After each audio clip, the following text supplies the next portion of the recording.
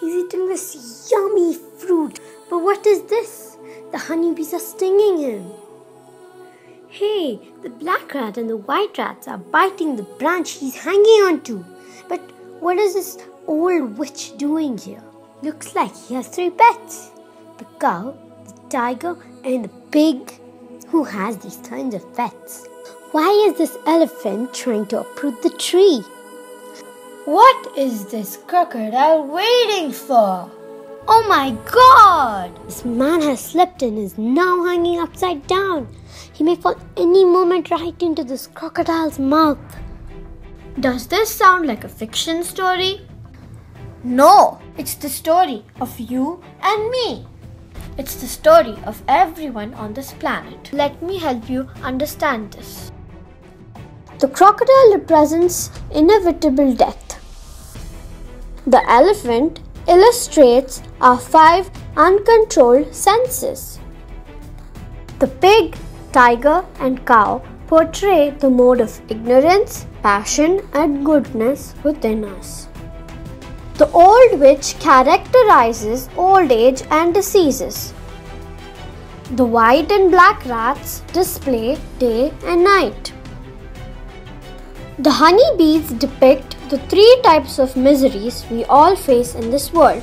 The miseries from within our body and mind, the miseries caused by mediocre people all around us, and the miseries from natural calamities such as earthquakes, volcanoes, and floods. The branch he is hanging onto shows our lifespan. The fruit he is eating symbolizes the unregulated momentarily pleasures we all fall for. Overindulgence in sensory pleasures will make us fall fast into the mouth of the crocodile.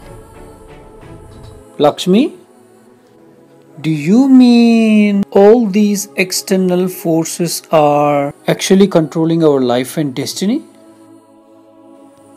Of course, what I just explained was the blueprint of everyone's life. Everyone's life? Aren't our blueprints created by our own beliefs?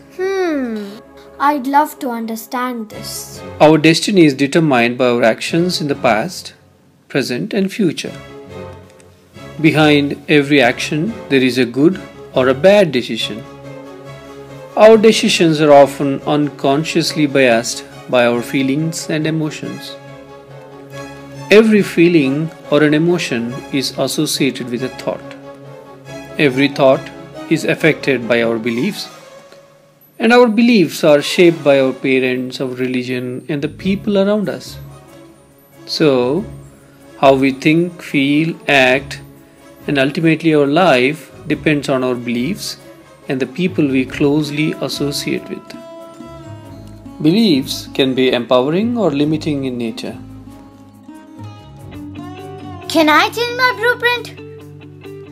Yes, Yoga, we can always get the evidence of what we strongly believe. I mean, we subconsciously look for evidence to back up our own perceptions and beliefs. When you first saw the video of the man on the tree, I'm sure that you found the evidence supporting your own perception of the story.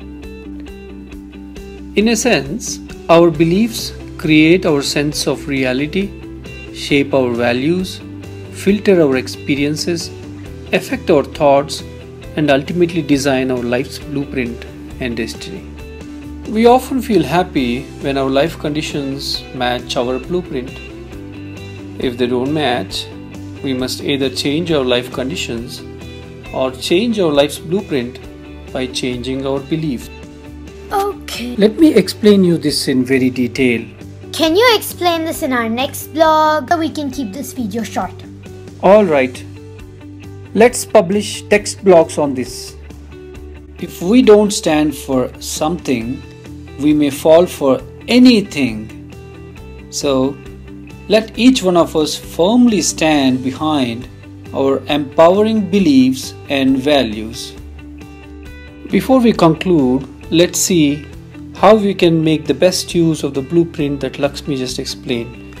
Let the fruit or honey be the pleasure in achieving our goal. Let the branches hanging onto be a purposeful life. Let the miseries represented by the honeybees give us the right philosophy in life. Let's get wise every day and night, represented by those rats. The witch represents old age, but remember, age is just a number for those who lead a disciplined life. Let the goodness represented by cow give us peace in life. Let the passion within us depicted by the tiger make us resourceful in achieving our goals. Let the ignorance within us illustrated by the pig give us good sleep.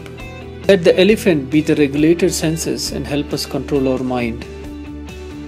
I believe that life is a preparation and death is an examination. If you are prepared well, you won't be scared of the exam. You get promoted to the next level based on our consciousness at the time of death. Yam yam vapi smaran bhavam tyajantyante kalevaram tam tam me vaiti kaunteya sada tad bhava bhavitaha.